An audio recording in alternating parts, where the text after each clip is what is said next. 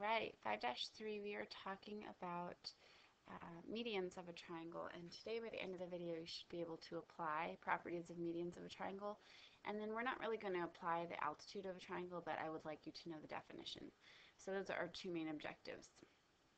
And to start, let's first talk about what exactly a median is. So a median of a triangle connects the vertex of one vertex of a triangle to the opposite side, and it hits at the midpoint of that side. So those tick marks mean that D is the midpoint. It doesn't necessarily hit it perpendicularly. This is not a perpendicular line, but it does always meet at the midpoint. So we're going to find that when you connect all the medians, there's going to be three medians of a triangle. So if I connect it, let's say there's the midpoint of this side. So there's one median connected to the opposite vertex. Let's say for this side, let's say I say this is the midpoint, so these two sides are going to be connected to these two sides, and then I connect that to its opposite vertex, sorry. And then again, similarly, this is the midpoint of this side, 1, 2, 3. So I'll put the tick marks to show that's the midpoint, and if I connect it to its opposite side, even though it doesn't look like it in my picture, sorry, it's a horrible line, they're going to all meet at one place. Let me try to redraw that. There we go. Okay, they're all going to meet in one point, and that point is going to be called the centroid. So the centroid is where those three points, those three medians meet. So the point where the medians intersect, which remember is called the point of concurrency, where they all intersect, that's called the centroid of the triangle. So centroid and medians are related, and there's something special that happens with the centroid. We don't come up with random points of concurrency unless it really means something. So why the centroid is important is because it's always inside the triangle, and it's considered the center of gravity.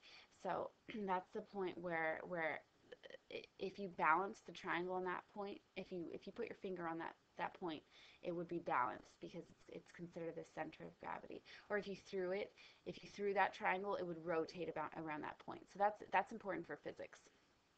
In terms of geometry, there's a theorem, so you can add this onto your cheat sheet if you want. And basically, the theorem says that if those three medians intersect, which they always will. So let's say I did that again and I found out, okay, this was my centroid. So I'm going to say this is my centroid. Again, the centroid is the intersection of the three medians. It's going to be 2/3 of the distance from the vertex to the midpoint. So let's say this is the midpoint. Okay, and one important thing that you know too is how can you tell whether or not this is the centroid versus the circumcenter or the incenter that we've been talking about? Remember, centroid deals with medians. Medians connect the midpoints of one side to the opposite vertex. So that's how you can tell that. The circumcenter deals with perpendicular bisectors. So those, remember, perpendicular bisectors are midpoint, do meet at the midpoint, but they're also perpendicular, so they have right angles. And then the incenter, that one dealt with angle bisectors. So it's important that you know that this is just talking about the midpoint, not angle bisectors. These angles are not necessarily bisected, and this line is not necessarily perpendicular. So that's the difference between those three that we've talked about so far.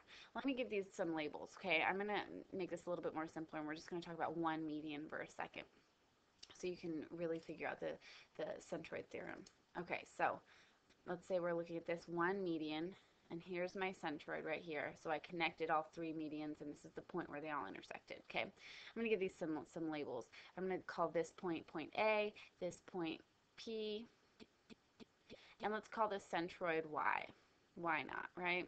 Okay, so the centroid theorem says that the point from the vertex to the opposite side, this is to the centroid, sorry, the point from the vertex to the centroid, this is going to be 2/3 of the whole thing. So this section right here is going to be 2/3 of the whole thing, 2/3 of AP, the whole thing, AP. Oops, I did this one wrong. Okay, so let's see. I wrote these wrong. Let me rewrite this. So we know that the first part, AY, is going to be 2/3 of the whole centroid, AP. Okay, and I got this one wrong too. Okay, so what we're going to do is I'm going to give you guys numbers. For example, I'm going to tell you that AP equals 12. And I want you to figure out what is AY. Well, what you could do is you could plug it into this equation right here. Okay, the whole thing is 12. So AY is going to be 2/3 of 12. And then you can multiply your fractions. 2 times 12 is 24, and 3 times 1 is 3. 24 divided by 3 equals 8. So that way we know AY equals 8. Okay, so now I know that this part is 8. Let's say I wanted to figure out what YP is. Well, there's a couple different things you guys can do. One thing you could say is, well, if this is 2/3 of the whole thing, then this leftover piece has to be 1/3 of the whole thing, AP. So one thing you could do is say that the larger piece, AY, equals 2/3 of the entire thing. The other thing you could think about is that the smaller part, YP, so this one's the larger part of the median, this one's the smaller part of the median, is going to be 1/3 of the whole thing, because 2/3 plus 1/3 equals the whole median. Now, that's one way you can think about it. So you could say, okay, if I wanted to find out what YP is, I could just do 1/3 of the whole thing, 24, and that's going to be, wait, what did I do wrong? Is the whole thing 24? What am I doing? The whole thing is 12, excuse me. So, yeah, the whole thing is 12. So the whole thing divided by 3, that would be 4. So then I know that now that this part is going to be 4. A simpler thing, if you didn't want to use this equation, you could say that the bigger part, AY, is just going to be 2 times as big as the smaller part. So notice we said that this piece was 8. The smaller piece is just going to be half of it, so it's going to be 4. And to check your work, if you add up these two pieces, let's see if I did this one right. AY, that's the bigger piece, plus PY, the smaller piece, equals the whole thing. Yeah. To check your work, I would use this formula. That the whole piece, the bigger piece plus the smaller piece has to equal the whole thing. So 8 plus 4, does it equal the whole thing, 12? Yes, it does. I know that's a little confusing from the beginning, but let's try it and let's see if that works. If this will make more sense to you guys. Okay, so one thing, I'm going to give you pictures like this on the test, and you're not going to know. I'm not going to tell you if it's a centroid, circumcenter, or incenter. So looking at this triangle, if you notice each side has tick marks, that means P is the midpoint of this side ML, Q is the midpoint of this side ML, and R is the midpoint of this side. So since we're talking about midpoints, we're talking about medians, because there's no perpendicular lines here that they've told us. So since we're talking about medians, that means we're talking about the centroid, and we're going to use the centroid theorem. Okay, in this picture it says RL equals 21. So let's just look at that piece for a second. So this whole thing is 21. The whole thing, RL equals 21. If I wanted to find out what SL is, that's the bigger part. So I know that that's going to be 2/3 of the whole thing, 21. So if I multiply that, 2 times 21 is 42, and then divided by 3, let's see, I think I'm going to get 3, 1, 12, 14. Okay, so SL equals 14. So now this part is 14. Now, if I wanted to find SR, I could say, okay, well, that's a smaller piece. That's going to be 1/3 of the whole thing. Or, since I already know what one piece is, right? I already know that this piece is 14, and I know that the whole thing is 21. Rather than using this equation, I could just say, subtract these two. I could say SR, the missing piece, plus the bigger piece, which I already found. If I added those up, it's going to equal the whole median, 21. So then I subtract, and I get SR equals 7. And if you did this way, you would still get 7. So either way, there's lots of ways you guys can solve this one. Okay, so that's pretty much all you can do with that information, right? If I give you the whole thing, you can break it down and find out what the two parts of the median is going to be based on the centroid. S is the centroid, right? Let's see, what else? if SQ equals 4, so let's deal with this information now. SQ equals 4, so this part is 4. Um, what can I do with that, knowing that the S is the centroid? Well, since this is a smaller part, I know that the bigger part is just going to be double it. So all I would have to do is double it, and I'd get that this is 8. If I really wanted to use the other formula, I know that 4 is a smaller part, so it's going to be a third of the whole thing NQ. And so that means that the whole thing is going to be 12, because the opposite of dividing by 3 is multiplying by 3. So the whole thing is going to be 12. And then if you look at your work, let's see, the smaller piece is 4, the larger piece was 8, and 4 plus 8 is 12. So that's kind of the process that you're going to do. And there's going to be easy problems on your assignment. A harder problem I could do is, let's say I give you this triangle, and of course I put the tick mark so you know we're talking about the medians and the centroids. Let's say I told you that, let's see, where did that problem go? Oh yeah, let's say that this part is going to be 2n plus 17, and let's say that this part is going to be 27, and all I want you to do is find n.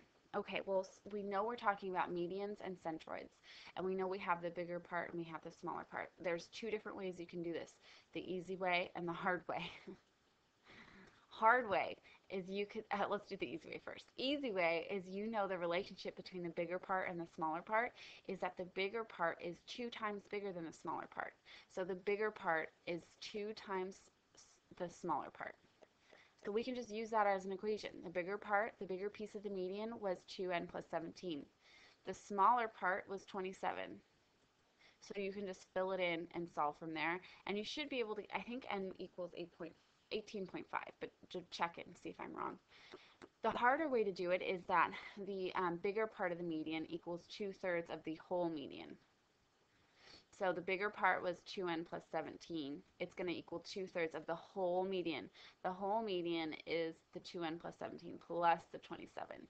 So that would be, let's see, 2n plus, let's see, 17 plus 27 is 44? No, 54. No, 54. 54. No, 17 plus 27. Oh my goodness. Okay, 44 plus 44. And then if you really wanted to solve this and challenge yourself, you could, and you would still get n equals 18.5. So those are the two different ways to approach that problem. Okay, so that's all the things we're going to be doing with the median.